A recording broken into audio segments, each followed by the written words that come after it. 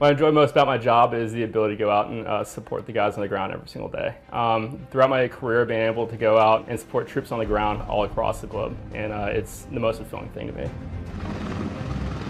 The UH-1Y Huey has a multitude of capabilities at its disposal. We've got the two crew chief door gunners in the back, and also we've got the pilots in the front and the Bright Star Block 2 sensor off the front. So with that, we're able to integrate between our eyeballs, our night vision sensors, and also a FLIR sensor out the front. And we're able to collect information all over the battlefield, track targets, and destroy them as necessary. The Huey's lethality spurs directly from the crew that maintains it and flies it and fights it. The door gunners in the back have the 50 cal that fires 1,100 rounds per minute, and also they've got the Gal 17, which fires 3,000 rounds per minute.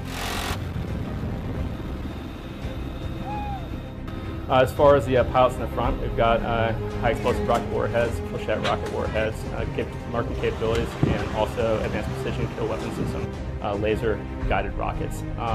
From that, we're able to engage targets all the way out to 3 miles away from the helicopter, all the way into 50 feet.